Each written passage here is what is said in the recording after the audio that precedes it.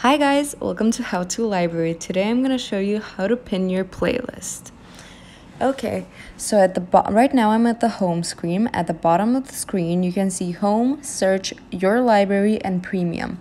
So we're going to click on your library, and after that you probably have a couple of playlists like myself.